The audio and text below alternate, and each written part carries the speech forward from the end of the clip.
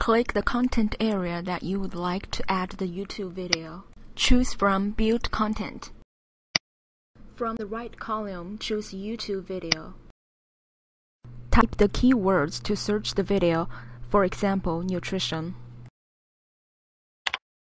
To eliminate unnecessary results, choose English as the language.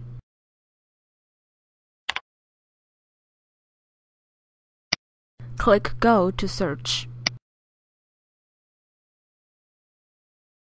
Find the video that you like.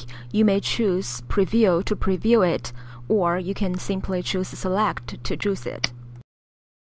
Then you may change the name of the video or type some descriptions of your own in the description text box.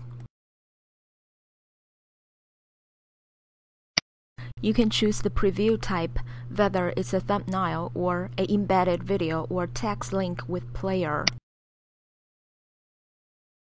You may also choose to show the YouTube video's URL so that the students can go to youtube.com and view the videos there. There are some other options that you could configure this video. For example, if you want to know how many students have viewed this video, you could choose Yes, enter the track number of views under Options. Click Submit to save changes.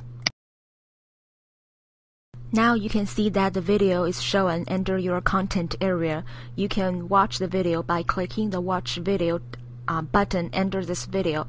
If it's not working, change a browser, for example, Firefox or the latest version of Internet Explorer.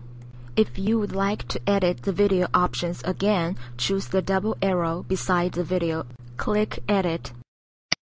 Edit the video options, and then click Submit to save the changes.